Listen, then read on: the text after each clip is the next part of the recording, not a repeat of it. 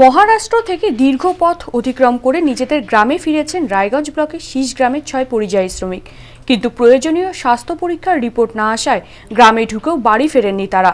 এলাকার একটি ফাঁকা জায়গায় গাছতলায় আশ্রয় নিয়েছেন শ্রমিকেরা। পরিবার এবং গ্রামবাসীদের স্বার্থেই গাছতলাতেই 14 দিন থাকবার সিদ্ধান্ত নিয়েছেন ওই শ্রমিকরা। উল্লেখ্য, রায়গঞ্জ ব্লকের বড়ুয়া গ্রাম পঞ্চায়েতের শীষ গ্রামের 6 জন বাসিন্দা মহারাষ্ট্রে পোশাক তৈরির কারখানায় কাজ করতেন। লকডাউনের ফলে কারখানা বন্ধ হয়ে যাওয়ায় কাজ হারায় তারা।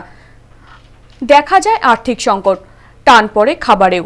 সরকারিভাবে তাদের সেখান থেকে আনার কোনো ব্যবস্থা না হওয়ায় 4 দিন আগে বাস ভাড়া করে ওই কারখানায় যুক্ত 60 জন শ্রমিক বাড়ির উদ্দেশ্যে রওনা হন। 60 জনের মধ্যে 6 জন রায়গঞ্জের, দক্ষিণ দিনাজপুর জেলার তপনের 30 জন এবং বাকিরা মালদা জেলার গাজলের বাসিন্দা। শনিবার রাতে গ্রামে পৌঁছলেও বাড়ি যাননি কেউই।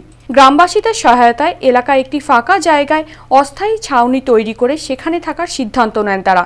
সামাজিক দূরত্ব বজায় রাখতে সেখানেই রান্না এবং খাওয়া দাওয়ার ব্যবস্থা করে নিয়েছেন এই 6 শ্রমিক। বিকাশ সরকার নামে এক শ্রমিক বলেন, অনেক কষ্ট করে বাড়ি ফিরেছি, কিন্তু প্রয়োজনীয় পরীক্ষার রিপোর্ট না পাওয়ায় গ্রামের বাইরে গাছতলাতেই থাকছি। পরিবার থেকে খাবার দিয়ে যাচ্ছে। পরিবার ও গ্রামবাসীদের কথা ভেবেই এই সিদ্ধান্ত নিয়েছি। রিপোর্ট ভালো হলে বাড়িতে ফিরে যাব। আমরা গিয়েছিলাম মহারাষ্ট্রে কাজ করতে, মহারাষ্ট্রের কল্যাণে কাজ করতে গিয়েছিলাম। তো ওখানে আমরা লকডাউনের পরে দেশে গেছিলাম। বলে আমাদের শেড গেছিলো, সে আমাদেরকে কিছুদিন খাইয়েছে। তারপরে তো বলছে লকডাউনে যে ওখানে কাজকর্ম তো এখন চলবে না। সে আমরা কোনো ব্যবস্থা না পেয়ে আমরা একটা ডিসিশন নিলাম যে আমাদের যেমন করে হোক বাড়িতে যেতে হবে। সেই জন্যই আমরা যে গাড়ি ভাড়া করেছিলাম, আমরা মুম্বাই থেকে পুনে থেকে গাড়ি ভাড়া করে আমরা কাল 4 দিন সাফার করে আজ কালকে রাত্রে আমরা এখানে রায়গঞ্জে এসেছি।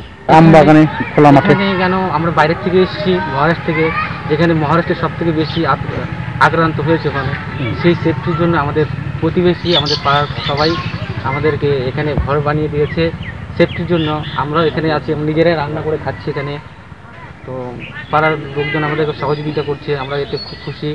আর আমরাও এখানে আছি যেন আমাদের জন্য কারো সমস্যা না হয়, এর জন্য আমরা আলাদাভাবে এখানে আছি। আর যতদিন আমাদের মেডিকেল চেক আপ না হচ্ছে ততদিন আমরা এখানেই থাকবো।